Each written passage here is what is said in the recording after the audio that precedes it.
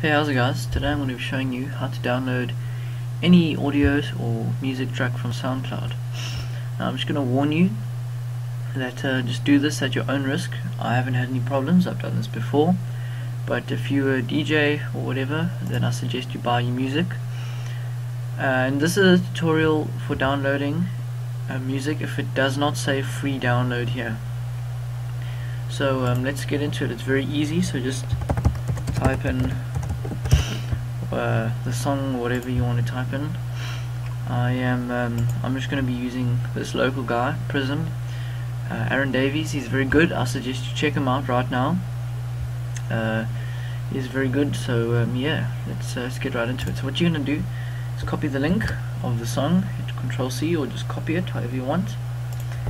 You're going to want to open a new tab and type in soundpump.net.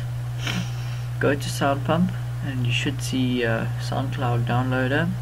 It's nothing fancy, and then paste your link right here and hit enter, and then wait for it to search for the song and do whatever it needs to do. And then right here it should say right click here and save link as.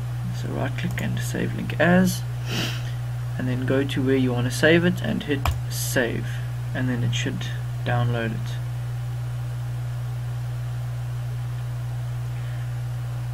And there we go. There you have your song. You can open it and do whatever you need to do.